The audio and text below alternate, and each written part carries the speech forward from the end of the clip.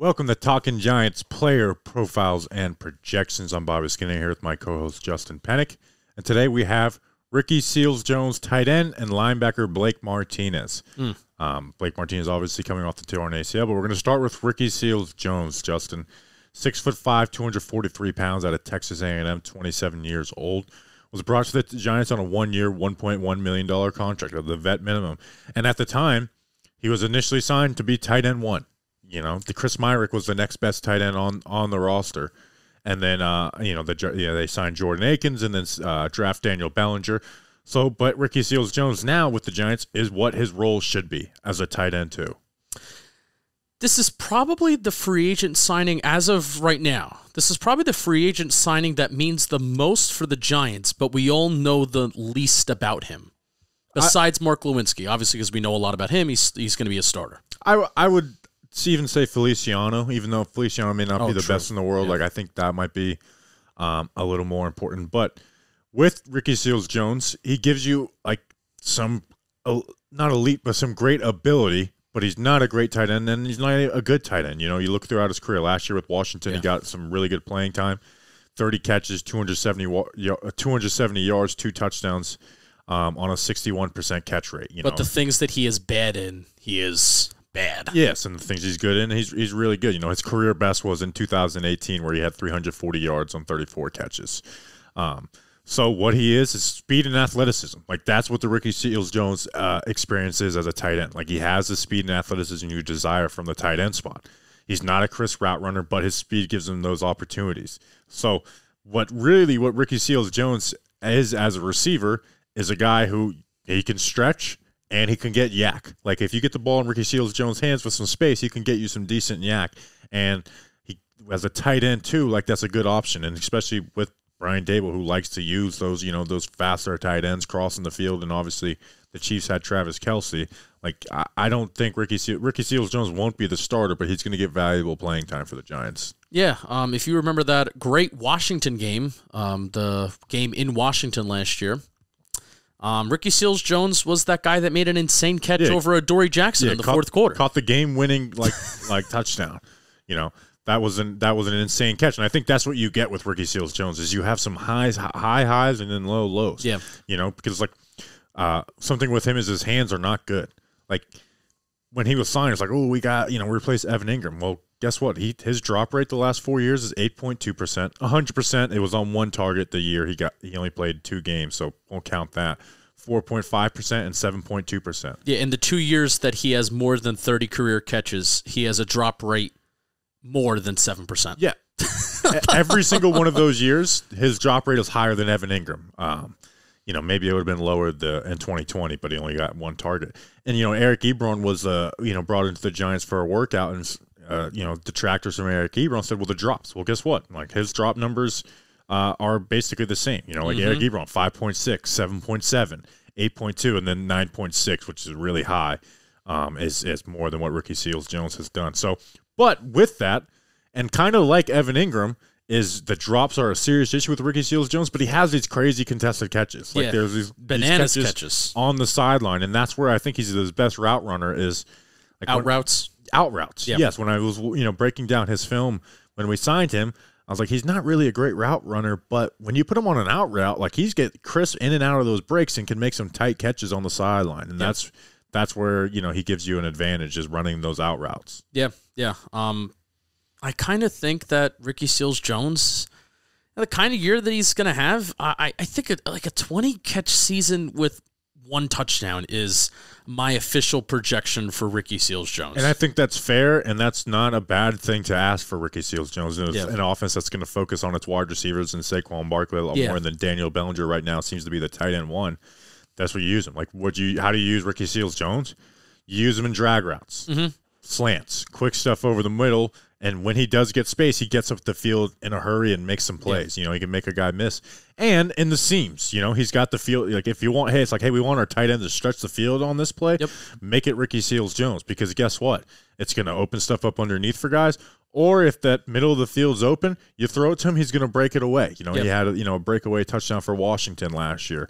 My notes. Second touchdown. My notes are the same exact they match exactly what you think, except I'm going to say it a lot shorter. There's going to be some wow plays and contested catches. Think he'll sneak up the seam some this year. Check down option with yards after the catch and out routes towards the sideline. And I think that's who Ricky Seals-Jones is as a player, and I think kind of that's what his 2022 is going to be. Here are the Giants' tight end twos of the last couple years. I found that I kind of like this little exercise that we're doing on this PPP series. So tight end two the last few years. 2017 to 2019. Red Ellison was here for a hot sec. Yeah.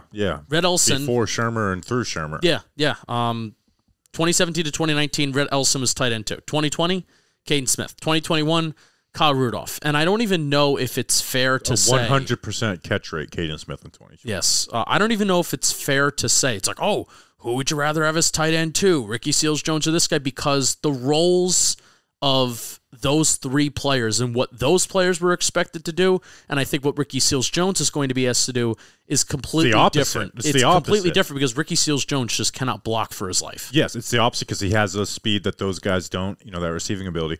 But yes, let's talk about the biggest negative of Ricky Seals-Jones, blocking. Like he's a worse blocker than Evan Ingram. Like it's very bad. At best, you can use Ricky Seals-Jones as a wham blocker, pulling to the other side of the line of scrimmage.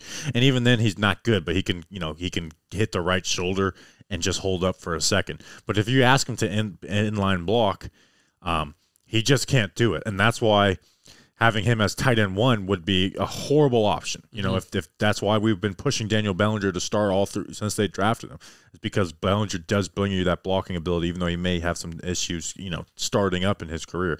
But Ricky Seals-Jones is just it's pathetic the way his blocking is, and you cannot use him in line. So you got to use him in a specialized role.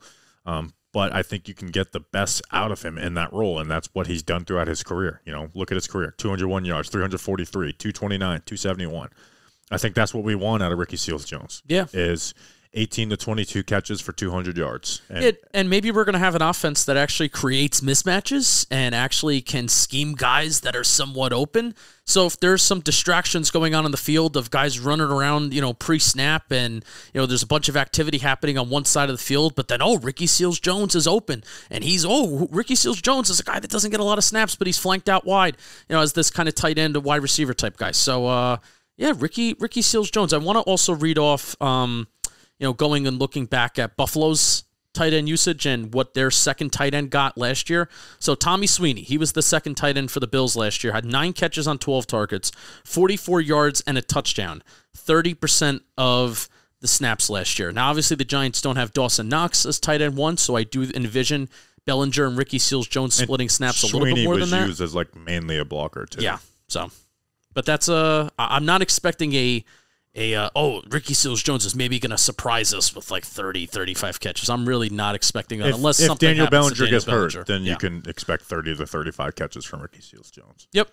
All right, that's Ricky Seals-Jones. Now let's hear from Bareburger before we get to Blake Martinez. Talk about Bareburger. Before we get to Blake Martinez, you see his sleeve? I want to talk about that sleeve.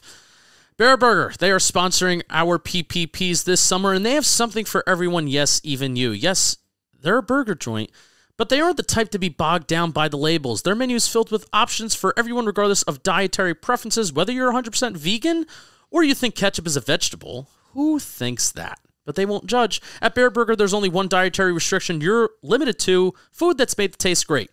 They have a happy hour that is the best in New York City, 12 to 7 p.m., Monday to Friday. Exotic burgers, they're back. Elk burgers, ostrich burgers, bison burgers. Are you going to have an exotic burger when we go? I'm excited to go and get myself. I want a bison burger. A bison burger? Is bison burger? I'll figure it out. Let me do some research. It does taste a little gamey. The bison burger that they have, it's very sweet. If you like a little sweetness with your burger too, so I thought it was good. I think I want to check out.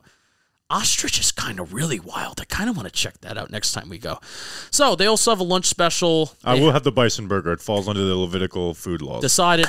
Okay, they also have a lunch special, 12 p.m. to 4 p.m., Monday to Friday. Click the link in our description to find yourself at your favorite new happy hour spot, burger joint, and luncheon, Bareburger Kitchen and Bar. Thanks for sponsoring our summer series. And Bobby Skinner. All right. Let me send a text message. Sure. Who's it to? I can't see. I don't have my glasses on. The Bleacher Report person. Ooh, Bleacher Report. What are we doing? Blake Martinez, heading into year 7 of his career, 6'2", 237 pounds, 28 years old, coming off the torn ACL. And Blake Martinez, for a free agency signing that was, kind of laughed at, Blake Martinez showed up in 2020, and then was, supposed to be a big part of the defense, and then tears the ACL. They restructured his contract, so now his cap hit is $7.6 million. So it's another contract year for Blake Martinez. Obviously came from the Packers over to the Giants. I don't know exactly what to expect with the ACL, but honestly, at the inside linebacker spot, I'm not as stressed as you are with a wide receiver or someone who's cutting all the time. Like, I think Blake Martinez is going to be good. I don't know how good he's going to be this year, but I do think he's going to be good, Justin. I think even if we get like 70% of Blake Martinez, it's much better than what we've had the last 5 years. Oh my gosh! Forget even about 2021. But I do think the most telling part about Blake Martinez is looking at what happened to the Giants' rushing defense when he was gone. And according to Football Outsiders' DVOA metric, the Giants had the worst run defense in the NFL last year. They were the worst. They did allow a lot of explosive running plays. And 2020, obviously, we know that defense was better than they were in 2021. They were a little bit more aggressive, and Blake Martinez, was captain up the middle that kind of held things together. So I do think when you look at Blake Martinez heading into this year, how do you evaluate him? Well, you look at what happened to the rush defense and kind of the defense overall when he was not here. Yeah, and that's why. And I remember some people saying like, "Oh, if the Giants have lost Blake Martinez, their defense has been good here and there." But that's what stopped them from being like a next level defense instead of just a good defense. Yeah. Again, you mentioned the 2 games after they lost them, 170 rushing yards by the Saints, 201 rushing yards by the Cowboys. There does come a point where you do want to stop the run in the NFL. You don't want to just let teams run amok. Yeah, that's why the team that was ranked 16 in passing in the New York Giants was ranked 23rd in points because of how easy it was for teams to rush. Teams can't get when teams are sustaining drives against the Giants, largely do. If you choose to run it on 1st and 10, you're getting 4 or 5 yards every single time, then that hurts. The Giants were one of the worst rushing defenses in yards before contact. So, but listen, we saw how much of an impact he was when we lost him. He sets things up. He is the quarterback of the defense. And again, you don't get 140 plus tackles for 4 straight seasons, and then 150 plus in the 2 previous seasons. Yes, by just being a guy that tackles guys 7 yards downfield. Now, when you're having that many tackles, are a good amount of them going to come from that? Yes, but we saw how much he stops guys at the line of scrimmage, like better than any linebacker we've seen since basically Antonio Pierce. And that's not a hot take. A linebacker who knows how to take on and deconstruct blocks. And always knows where to be. Like, that's an underrated thing about Blake Martinez and why his tackle numbers are high. Is because he always knows where to be. And you saw him take off even a little more when they put in Tate Crowder over him versus Devontae Downs. Because at least Tate Crowder, like, hey, hit this and go. Just don't be hesitant. Yep. You give Blake Martinez, next to somebody like that, like, he really thrives. So Blake Martinez really can be a difference maker, but it's kind of like an offensive line.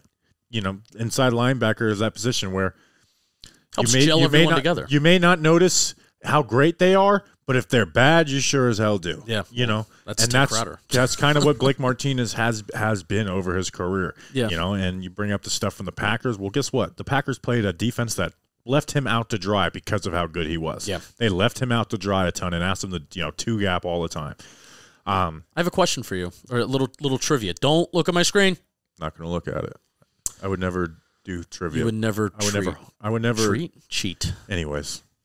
Blake Martinez, where is he ranked in tackles since 2015? And this even includes the year that he missed. He didn't play in 2015, so you mean yeah, this is a tweet that I found. 5th. He is 4th. 4th in the NFL with most tackles since 2015. And he missed an entire year. Probably would be 2nd or 3rd up there with Levante David if he did not miss last year. And look at tackles for losses, 10.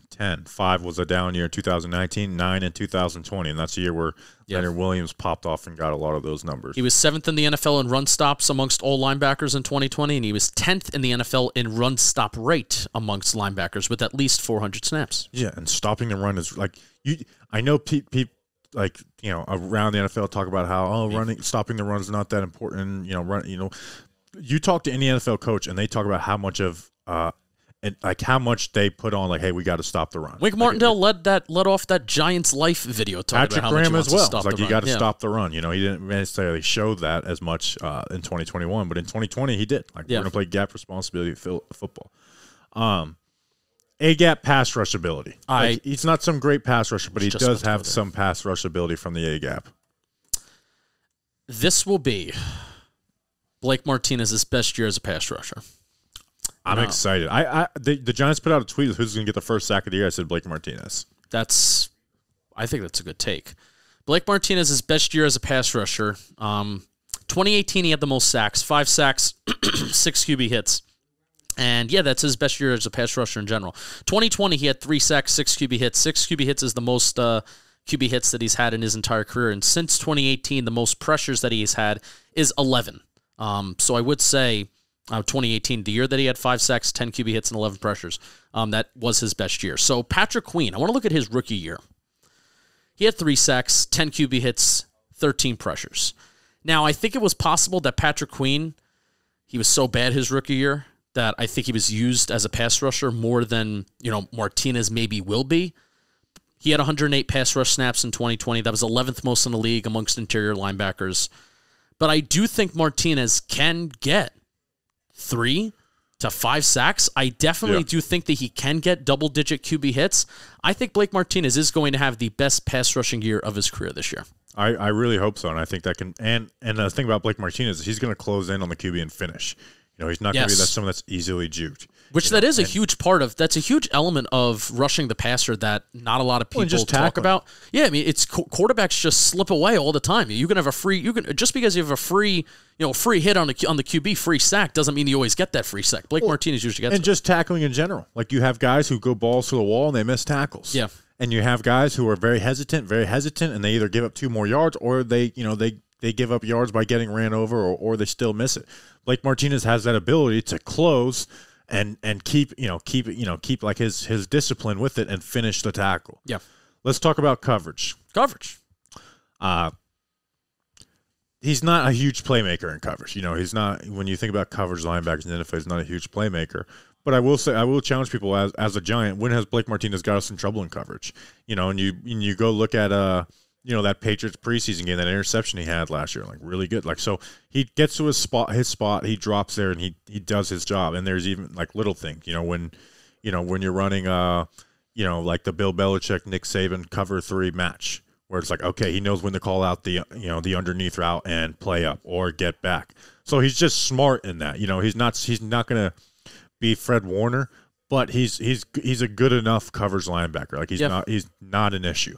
I know there's some coverage linebacker coverage stats are just flawed, and there's really no way to fix them unless you spend 2 days, going through them. But he's good enough in coverage, and I think he helped Tay Crowder get better in coverage too his rookie year. Like, I really think he helped him along, and that's probably Tay Crowder's best part of his game right now is his coverage. Yeah, it'll be interesting to see how it's different though with Wink Martindale versus Patrick Graham. Mm-hmm.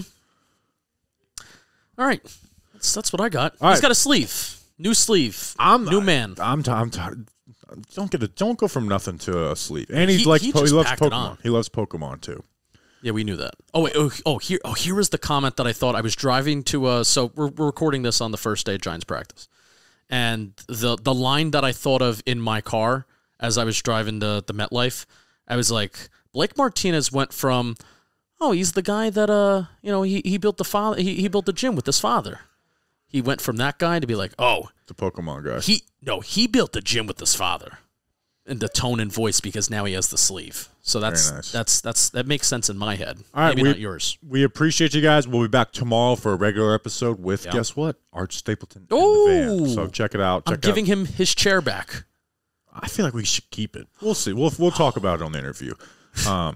So check out all the other stuff that we've had. We've had, more than enough content. So we appreciate you guys. See you on the next one. Until then, let's go Big Blue.